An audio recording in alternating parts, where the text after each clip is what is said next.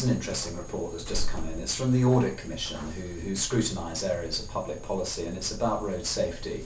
I mean, this is a subject I've raised in the House of Commons before, and it is a huge problem. Something like 3,000 people a year get killed on the roads. There are many, many more serious accidents. It is, for the large part, preventable. This is, for the most part, caused by dangerous driving, not involving alcohol, because most deaths and serious accidents on the roads are caused by sober drivers.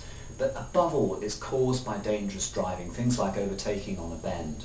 And actually, interestingly, when I held a debate in the House of Commons some years ago now about this, I did some research which showed that overwhelmingly it is young, under 24, male drivers who are sober, who are responsible for the great bulk of the accidents. This is testosterone that causes most of the accidents and serious injuries on the roads, nothing else. And we ought to be able to do something about it.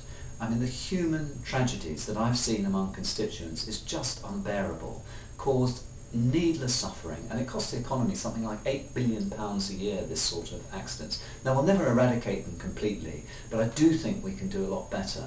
And I do think that maybe this report that's just come in from the Audit Commission may help continue to change attitudes towards this. We need tougher penalties, we need much more education. I'd like to see a much fuller driving test trying to educate particularly young men about the dangers of driving so carelessly and recklessly.